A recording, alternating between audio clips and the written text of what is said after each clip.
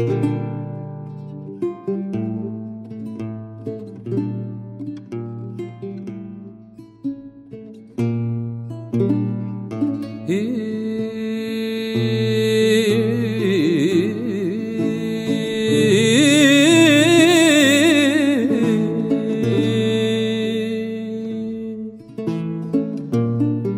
las moriscas.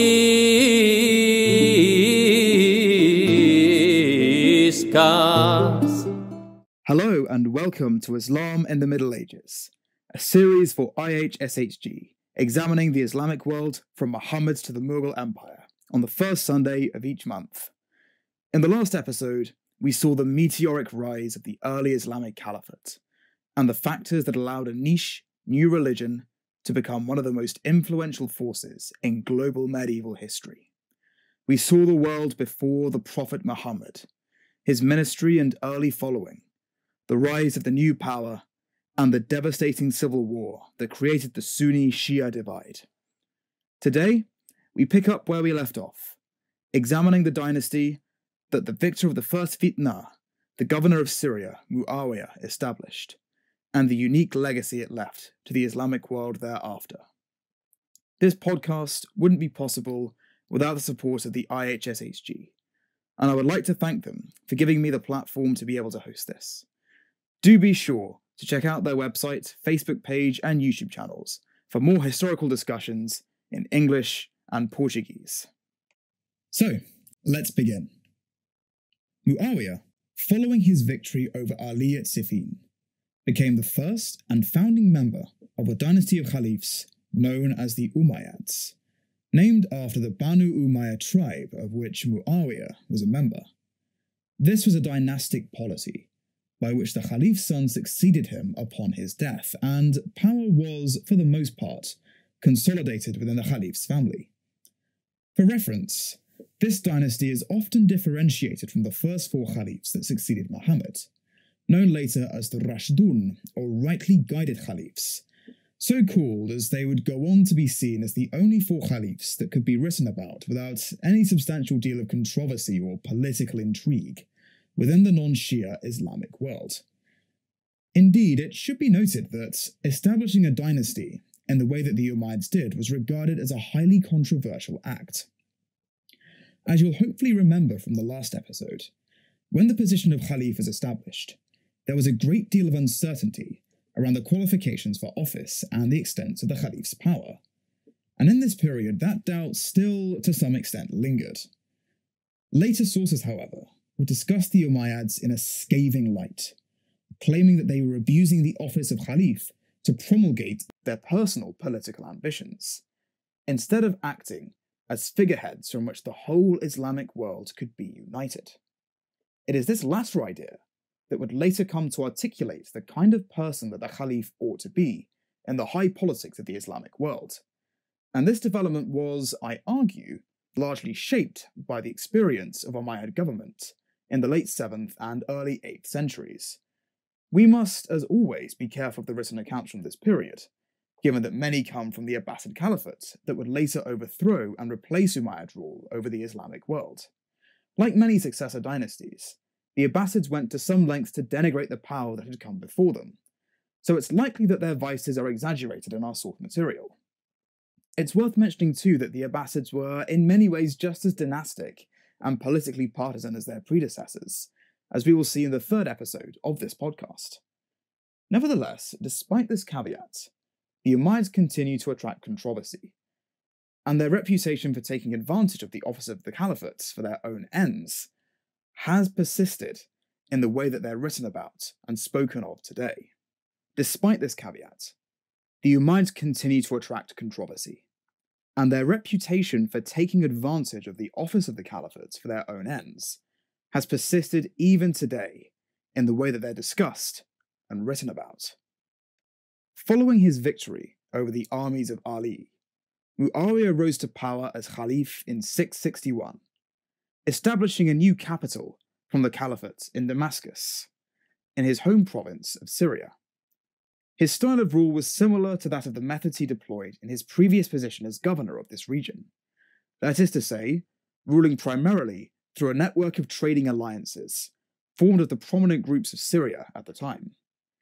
A number of innovations, however, were introduced by this new Caliph. The band of tribes that had formed the bulk of the caliphal armed force was replaced by a salaried standing army garrisoned in Syria, and a formal circle of elites was established amongst the leaders of the conquering armies, who would go on to administer the cities of the new caliphate. As a result of these reforms, by the end of his caliphal rule in 680, a status quo of power had emerged in the Islamic world. The caliphate was a primarily urban power, boasting a chain of sophisticated cities that were rivaled in size and wealth only by Tang China. These were managed and ruled by the military leaders of early conquests, known as emirs, as well as judges of Islamic law, known as qadis. Many of these cities, however, also regularly negotiated and worked with both rural communities and tribal groups. Lacking the infrastructure and means to exercise direct control over the rural areas around the cities, these networks were vital for bringing in the agricultural surpluses to maintain the cities of the Islamic world. As such, legal practices and customs could vary considerably, even within the boundaries of a city-state, as it was often necessary to allow rural and nomadic areas to continue with their own laws, provided, of course, they didn't clash directly with Quranic teachings and Sharia law. With regards to this law, the Umayyads set a precedent of issuing legal opinions and advising qadis, who wrote to them with more difficult legal issues. Those familiar with the Roman system of imperial decretals, or the growth of papal canon law in the Middle Ages, may be able to draw parallels with this system, as it was a fairly similar structure, whereby the Caliph would receive concerns from local rulers and respond with an interpretation that would later set a precedent as the letter was disseminated to others. This was a duty that, it would appear, most of the Caliphs of this period took very seriously. We have evidence of rulings being issued from all of the Caliphs that set precedents for legal management in this period. This is unique, as it's the only time in Islamic history that the Caliphs were able to wield power over the interpretation of Sharia as freely as this. And it must be noted that this caused some controversy amongst scholars of Islamic law, who would later believe that this freedom to interpret the decrees of God by men, no matter how well educated those men were, was a sure way to deviate from the righteous path that the Prophet allowed mankind to return to. This corpus of law, incidentally, was also beginning to become increasingly standardized and comprehensive, as the transition continued from tribal confederacies to settled empire, spurred on by the growth of Quranic studies, as the cities of the Islamic world began to mature into permanent settlements that could house schools of learning known as madrasas. Sharia law is interesting, inasmuch as it is more concerned with personal status and religious devotion than it is in matters of commerce and criminal justice.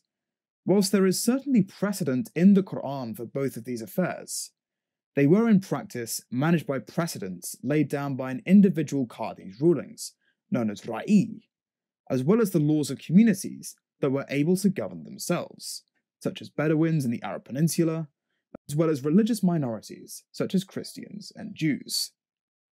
It should be noted, though, that Muawiyah's authority wasn't wholly accepted throughout the Islamic world. In Iraq in particular, the martyrdom of Ali had been received badly by the religious scholars there who believed that the Caliph should be chosen for their piety and skill, and not as part of a dynastic succession.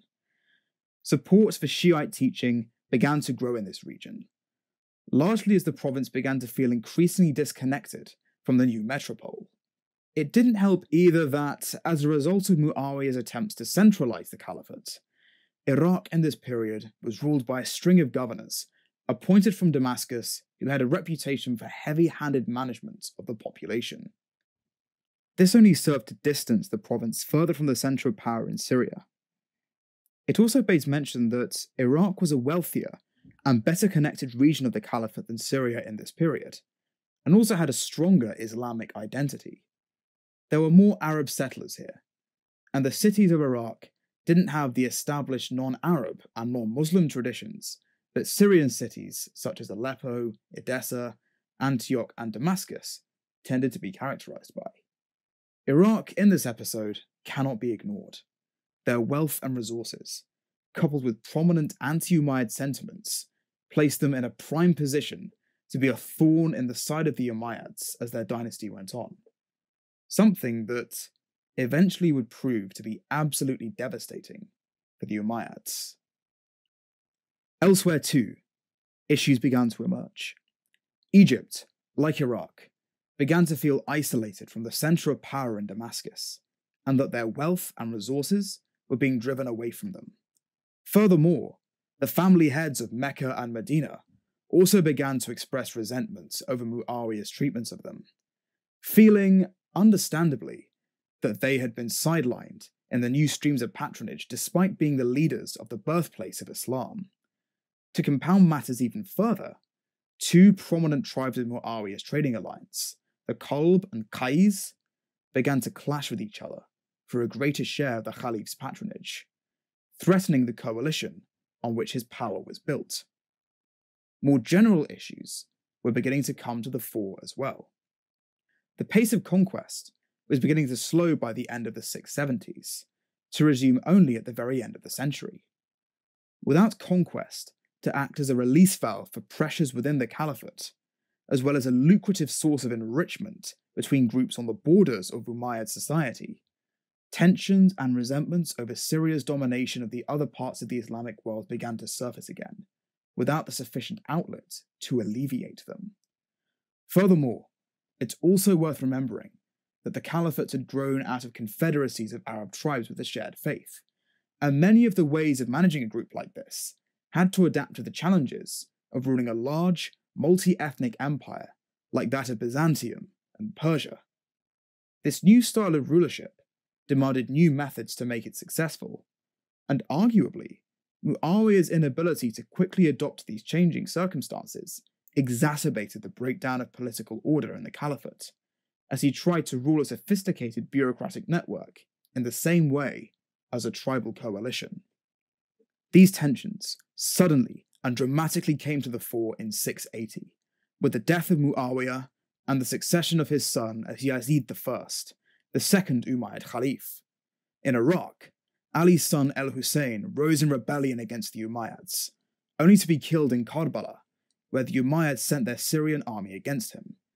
Al-Hussein's death sparked an enormous backlash from the Shiite community, who hailed, and still do revere today, al-Hussein as a martyr, and began to see the caliphate as inherently hostile to Shiism and determined to stop it at all costs.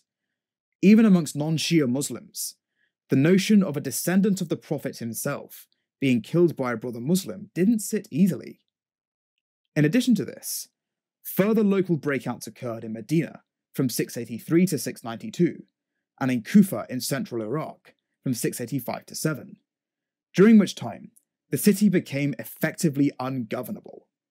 In addition to this, the Kalb and Qais tribes came to blows from 684 to 685, killing Yazid's successor Marwan I when he tried to quell them. This dramatic string of uprisings has come to be known as the Second Fitna, a grim reference to the devastating First War of just a few decades prior. The man to eventually end the conflict was Abd al-Malik I. Coming to the caliphal throne in 685, he would take the first 7 years of his reign campaigning against the various dissident elements of the Islamic world to bring them to order, eventually quelling the Second Fitna by the 690s. The new Caliph realized too that a change in the political order was necessary to ensure that these kinds of conflicts and uprisings would remain isolated incidents in the Islamic world. He set up close control over the two rebellious provinces of Egypt and Iraq by installing highly loyal governors from his own family, men who, as we are duly informed, were effective at their work but isolated a lot of minority groups during their heavy-handed rule. Abd al-Malik also redistributed patronage networks too, to balance the Kalb and Qais tribes' rivalry. Conquests continued too. From the 690s onwards, raids into North Africa took place from the garrison city of Kairouan in modern Tunisia, one of the most eminent cities in the Western Caliphate, until the growth of Cordoba in Al-Andalus. By 698, the armies of the Caliphate had conquered an area as far as modern Algeria, incorporating many Berber tribes into the fold of Islam. In 711, the Berber general Tariq ibn Ziyad went one step further, incorporating Morocco and Iberia into the Caliphate. This secondary force got as far as the Pyrenees, only to be checked by the Frankish Prince Charles Martel at the Battle of Poitiers in 732. For many scholars, this is seen as the point that Islamic conquest in the Western world stopped, and opens a fascinating counterfactual, or what if, considering how things might have been different if Charles Martel hadn't repelled the conquering force. Further east, in 717, armies under Abd al-Malik's son Maslamah marched on Constantinople and attempted, albeit unsuccessfully, to take it. From 750 onward, this feat would be attempted on an almost annual basis by subsequent caliphs. Finally, from 706 to 712, armies took over Bukhara and Samarkand in Central Asia and marched into modern-day Afghanistan and Pakistan, settling near Punjab in present-day India. In addition, Abd al-Malik introduced a number of wider policies to reform the caliphate as a whole. He implemented a standard system of weights and coinage, as well as replacing images on Islamic coins with verses from the Quran. This, incidentally, coincides with the movement amongst religious elites of the Islamic world to try to curb the use of representation of life in art, seeing it as idolatry and an attempt to replicate the divine. As a curious side note, this may well have contributed to the iconoclast controversy in the Byzantine Empire, where a comparable, although much shorter-lived purging of images on the grounds of idolatry took place. It may be argued that the circulation of Islamic coinage in Byzantine society, off the back of trade that existed between the two powers despite their military enmity, led some Byzantine Christian patriarchs to consider that the success of the Islamic world was due to the fact that God favoured people who hadn't lapsed into worshipping images instead of himself. On this note of the use of images in Islamic art, however, it's worth noting that the ban was not consistently practiced, and many remarkable works of art with depictions of animals, plants, and even human figures exist across the medieval Islamic world. Critically, the new Caliph also set Arabic as the standard language of government administration. This was important, as it began the process by which converting to Islam and speaking Arabic became prerequisites for those in governmental positions, as the Caliphate began to rely less and less on local administrators operating in their own languages and with their own faith and customs. I would like to take a detour to explore this further, as this is partly why the Caliphate had such a long-lasting legacy on the territories it conquered. Rather than assimilating to the culture and faith of the people they took over, the armies of Islam came with their own culture and religion, which trickled down to the conquered population from this period onward. As government started to become increasingly Arabized, many people began to convert in order to integrate into the political order. These individuals came to be known as Mawali, singular Mawla, and whilst they had some restrictions on the power they wielded in some areas of the Caliphate, such as Iraq for example, they could nevertheless become very successful. Al-Andalus, or Moorish Spain, had an especially open culture of integrating Mawali into the government. This was not without some controversy, however. The question of whether Islam was for all of mankind, or just Arabs alone, was still hotly debated in this period. And whilst conversions were more common in this period, it would take up until the end of the 8th century for conversion to occur on a more widespread basis. Restrictions on other faiths began to take place as well. Churches and synagogues, for example, were not permitted to be built anew, and existing ones couldn't have spires taller than the minarets of mosques. In addition, Jews and Christians were expected to pay a fairly substantial poll tax, known as the jizya. Furthermore, proselytizing and converting away from Islam became illegal, and Jewish and Christian men were not permitted to marry Muslim women. That being said, it was worth bearing in mind that, in spite of these restrictions, minorities here were generally treated better than their counterparts in Christian Europe. And indeed, the coming of Islam was seen as preferable in a large number of Jewish communities, as well as Christian minority groups, who, it would seem, preferred a state that allowed them to go on relatively untroubled, versus one that took an active interest in suppressing them. In many parts of the Islamic world, such as Al-Andalus, Jews and Christians were also employed in governmental functions, and were allowed degrees of freedom to promulgate their faith. Christian bishops in Cordoba, for example, were still allowed to send missionaries to territories outside of the Caliphate's land. Returning to the subject of buildings, the increased cash flow from conquest and taxation in this period that was increasingly being sent to the Caliphal Palace in Damascus inspired an ambitious series of building projects that more confidently promulgated the message of Islam. Perhaps the most iconic example of this is the Dome of the Rock, established in 692, at the point that it was believed that the Prophet rode a winged horse to paradise at the end of his ministry. This building was most likely created as a challenge to the established faiths of the city of Jerusalem. Indeed, the calligraphy around the dome comes from a verse in the Quran, calling on Christians to turn to Islam and recognize Jesus as simply a prophet of God, rather than God's human incarnation and redeemer of all humanity. Curiously, however, the glasswork in the mosque comes from the Byzantine Empire, where craftsmen in Greece and present-day Turkey were beginning to display a particular aptitude for this craft. It's one of those fascinating elements of this period, that despite being rivals with different faiths, the Islamic world and Byzantium enjoyed lively trade and cultural exchange between one another, and could be fighting one moment and supporting each other the next. It is a common misconception that Christianity and Islam were diametrically opposed to each other in the Middle Ages. The reality is a lot more nuanced, and the relationship between the two cultures, as is often the case, waxed and waned at different points. Following this, Abd al-Malik's successor, Al-Walid I, ruling from 705 to 715, established the Great Mosque of Medina in 710, Al-Aqsa Mosque in Jerusalem in 715, and the gorgeous Great Mosque of Damascus in 716. This is all evidence that wealth was being centered on Syria in this period, and stands testament to just how powerful the caliphs have become by now. Nothing as ambitious as this was being constructed in Europe, and further west in Asia, only the ebullient Tang dynasty in China managed to rival the scale and expense of these buildings. However, these ambitious projects weren't without controversy. Some of Al-Walid's palaces in the Levant caused some controversy as they displayed ornate decoration of plants and animals just 2 decades after the ban on images was established.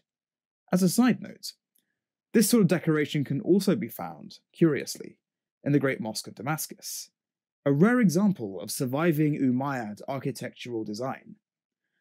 Furthermore, these fed the growing accusation that the Umayyads weren't worthy commanders of the faithful at all, and were more interested in dynastic promulgation rather than leading a religious community.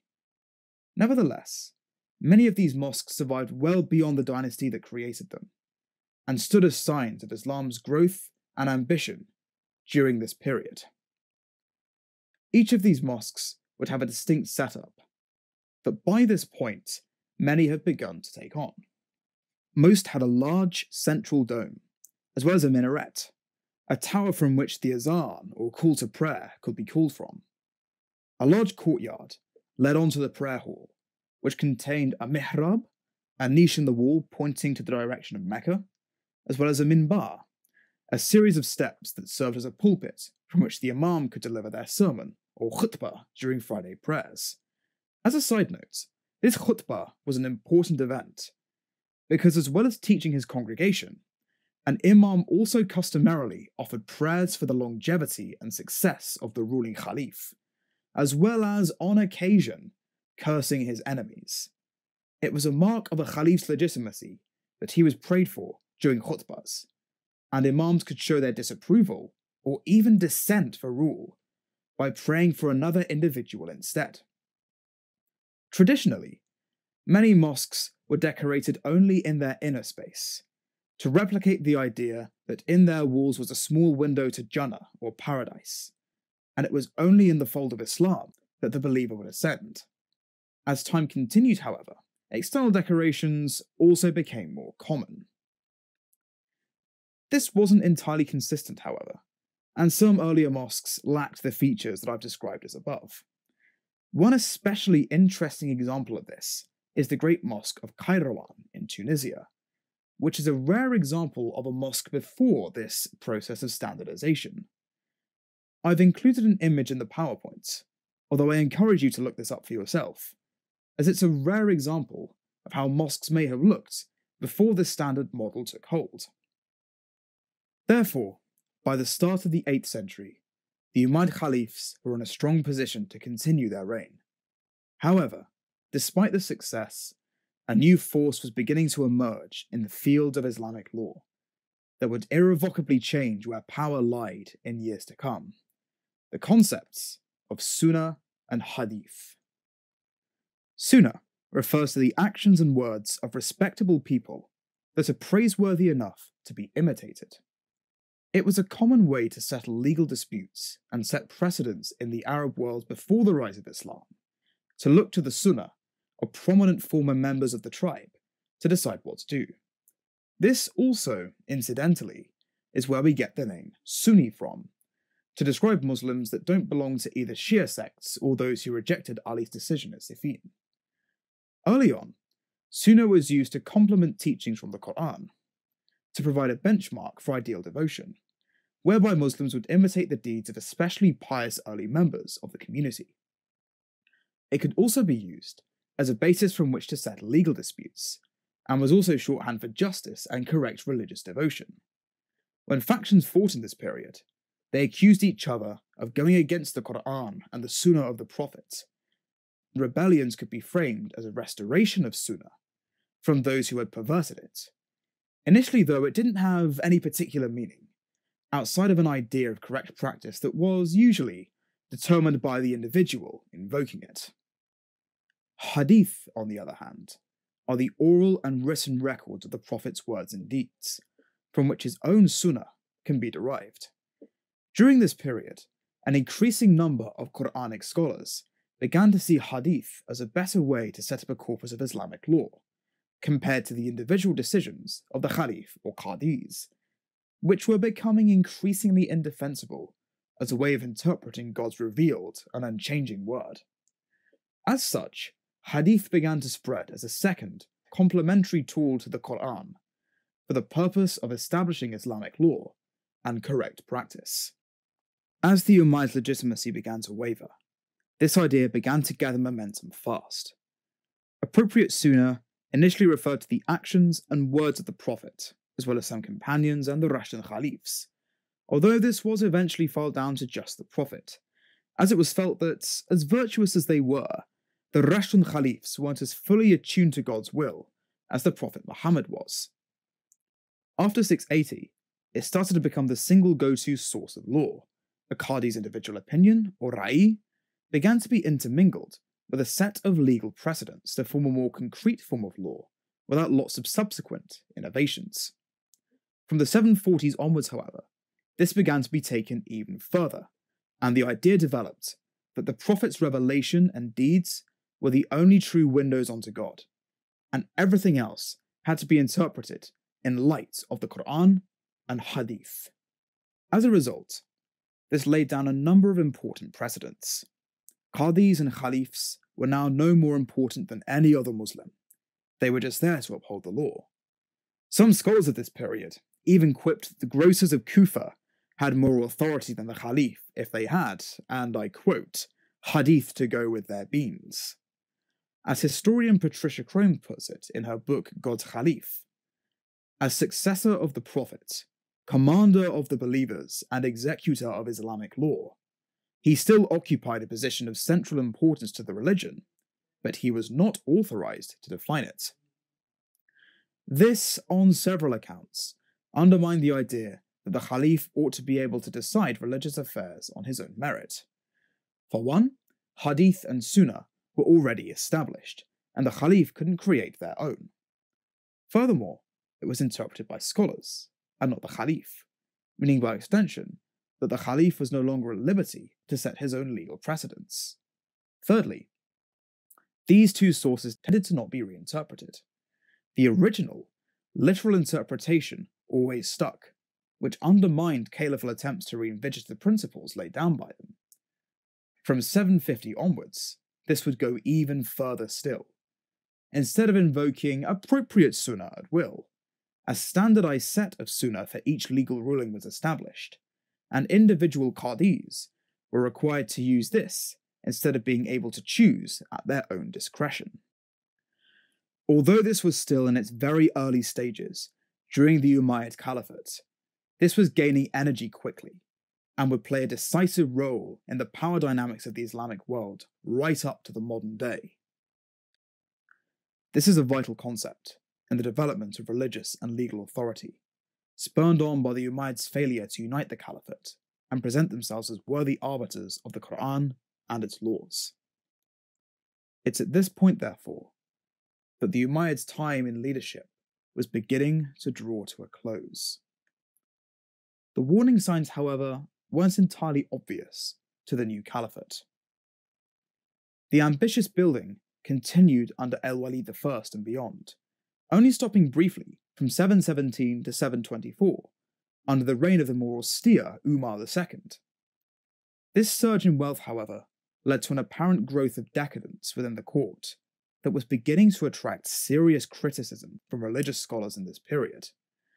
Even taking into account the fact that our sources are from the following caliphate, it is clear that the caliphal lifestyle was starting to be seen as unsustainable. Coupled with the way that Umayyad governors tended to isolate the people they ruled over, and the growth of hadith as a preferred way to interpret Islamic law to caliphal decretals, this resulted in a serious hemorrhaging of the Umayyad dynasty's legitimacy. Al-Walid II, caliph from 743 to 744, is singled out especially for his lavish consumption of luxury goods and raucous banquets by our sources, and was in fact usurped by his brother Yazid III, who promised upon becoming caliph that he would return the office to the righteous path, promising concessions such as allowing governors to collect and keep their own taxes. By this time, however, the caliphate had lost a great deal of respect amongst the people, and despite his promises, Yazid failed to make any substantial changes to the way that things were run. This is exacerbated by the fact that, by the 720s, conquest had dried up significantly. As you'll recall from earlier in the episode, part of Muawiyah's issues at the start of the dynasty's reign was the slowing of conquests, which provoked restlessness amongst the armies of the caliphate, without the release valve of new lands to fight against. History was about to repeat itself in dramatic fashion. Furthermore, in conquering parts of Central Asia, the Umayyads discovered the perennial and ever-present issue of empire building in this part of the world: raids by steppe-dwelling nomads. The new cities of the Islamic world were being attacked sporadically by groups of Turkic and Khazar raiders, causing serious issues along the border states. You may remember from our first episode the way that Sasanian Persia faced a similar issue prior to the rise of Islam, and it's worth noting that every power in this period struggled with Turkic and Mongol raiding bands right up until the 18th century.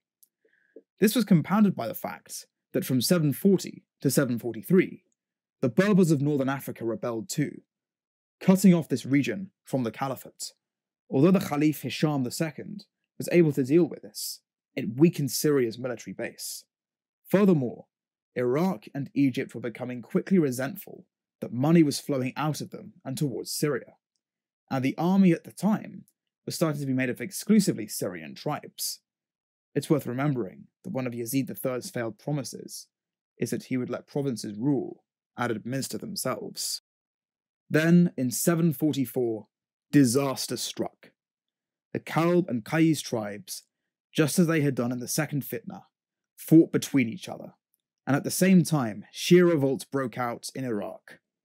The spirit of rebellion stretched further east into Iran, where the dominant political factions there were waiting for the right time to march on Syria. One of these factions, since 710, had preached that the Umayyads were illegitimate rulers and needed to be overthrown.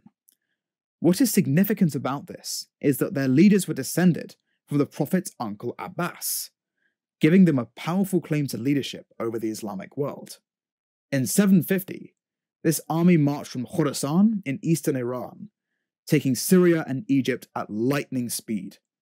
The Umayyads were forced to flee, and what remained of the family left to Al-Andalus, safely away from the new dynasty's power.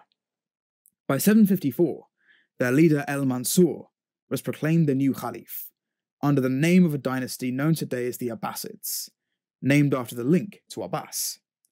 By 762, Iraq had replaced Syria as the capital of the Caliphate, and its centre of power rested in the newly constructed city of Baghdad, a huge, ambitious building project that would remain the centre of Islamic power until the Mongol sacking in 1257. What followed would be a golden age for the Islamic world, where scholarship, trade, and political confidence soared to new heights. The Umayyads, therefore, were certainly a fascinating dynasty, who oversaw the crystallization of Islamic power in the regions that they conquered. Under them, the political and legal structures of the Islamic world began to take shape, and the Caliphate's boundaries were established. It is perhaps ironic, though, that the backlash against their controversial reign set down a large number of further precedents that would be equally, if not more, decisive in the shaping of the destiny of this part of the world in the Middle Ages. Whether you see them as self-obsessed political movers, or victims of poor press after their reign had been quashed, the Umayyads undeniably left their mark, and under them, the early empire began to settle as the seismic political force that shaped the world in both the Middle Ages and through to the modern day. In our next episode, we will examine the Abbasid Caliphate, one of the most successful, although fraught, periods in Islamic history. We will look at the golden age of science, scholarship, and debate that flourished under the funding of new cities, the new dynasty's ambitious trade and political policies, as well as the continuing disputes that erupted over the Caliph's legitimacy, especially as, in an unprecedented move, rival caliphates began to emerge to challenge Baghdad's supremacy. Thank you very much for listening to Islam in the Middle Ages, and see you in the next episode.